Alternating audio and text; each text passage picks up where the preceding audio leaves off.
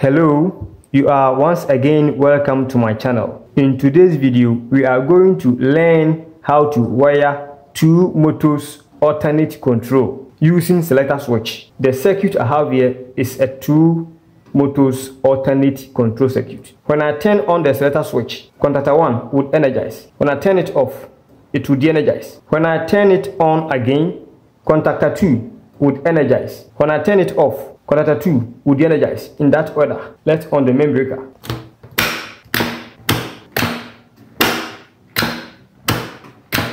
So let's look at the wiring. This is the control circuit. We have K1, R1, K2. These are indicator lamps. This is the selector switch. The live wire will come to one side of the open contact on the selector switch. Our breaker, the live wire. This is our selector switch. So let's use this side, open side. From the other side of the selector switch, it will go to one side of the closed contact on the R1.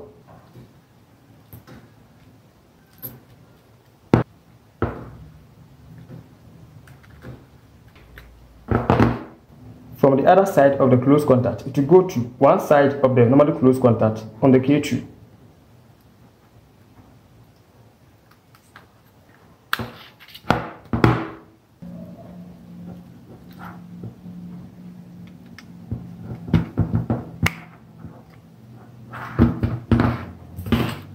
From the other side of the closed contact on the K2, it will go to A1 on the contactor 1.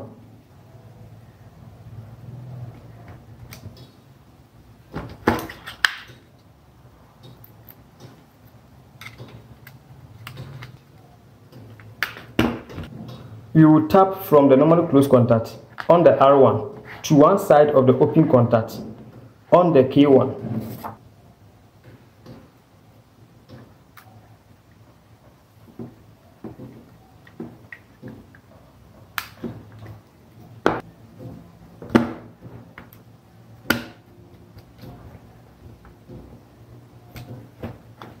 From the other side of the closed contact on the R1, it will go to the other side of the open contact on the K1.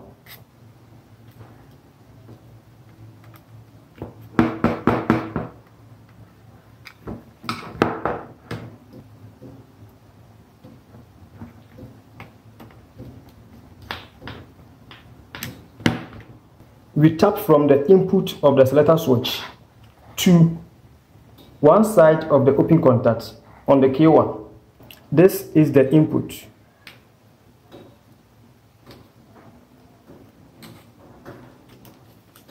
To one side of the open contact on the K1.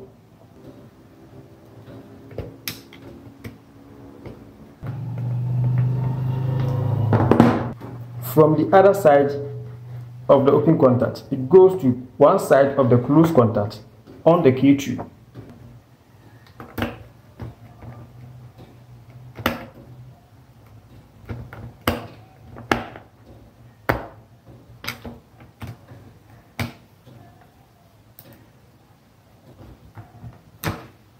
From the other side of the closed contact on the K2, it goes to A1 or terminal 13 on the R1.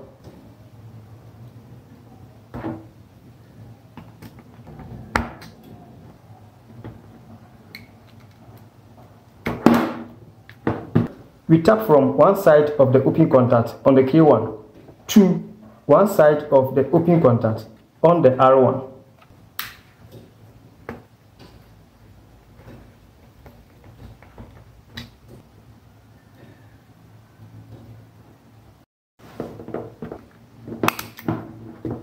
The other side of the open contact on K1 will go to the other side of the open contact on R1.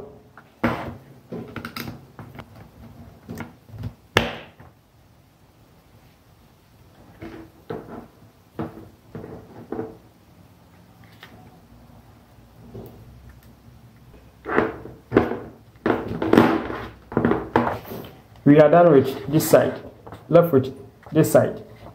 We tap from the output of the selector switch to one side of the open contact on the R1. We tap from the output of the selector switch to one side of the open contact on the K1. From the other side of the open contact on the K2, it will go to one side of the open contact on the R1. We tap from one side of the open contact on the K1 to one side of the open contact on the R1. We tap from one side of the open contact on the K1 to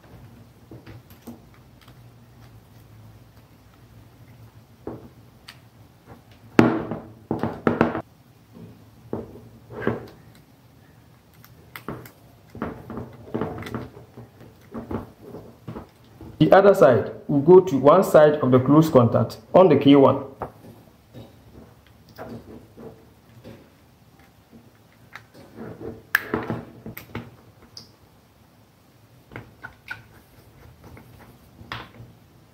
The other side of the close contact on the K1 will go to A1 on the K2.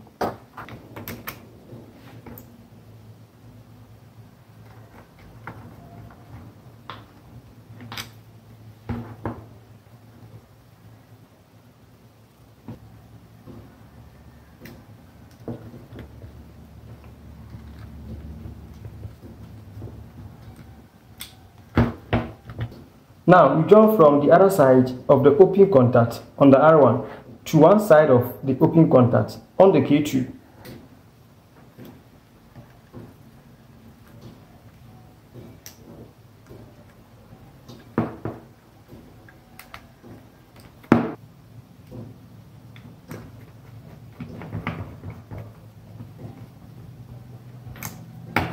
From the other side of the K2 open contact, we'll come to either A1 of the K2 or K1 close contact because they are the same line.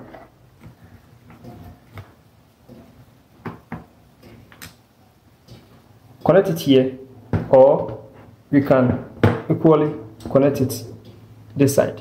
So let's connect it here.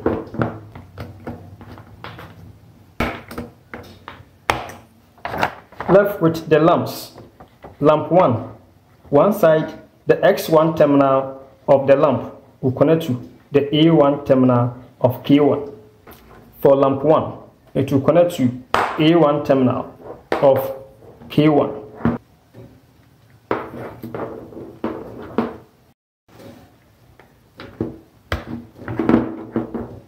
Lamp 2, the live cable will connect to A1 terminal on K2.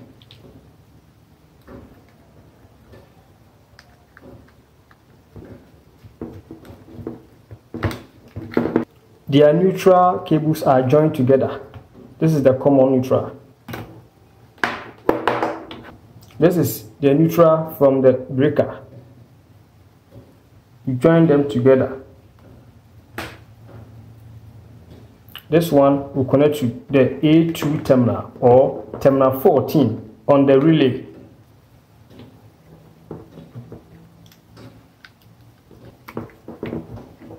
I will join a cable here.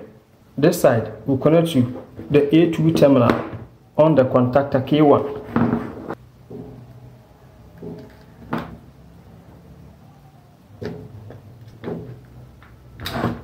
Then I'll join the lamp neutral and this one together, and I'll connect it at the A2 terminal of contactor K2.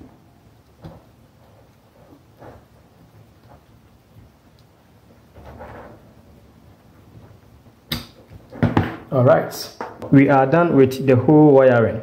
I will turn on the main breaker, K1, K2, or motor 1, motor 2. These are the indicator lamps. When I turn on the selector switch, K1 would energize. When I turn it off, it would de-energize. When I turn on the selector switch for the second time, K2 would energize. When I turn it off, it would de-energize in that order.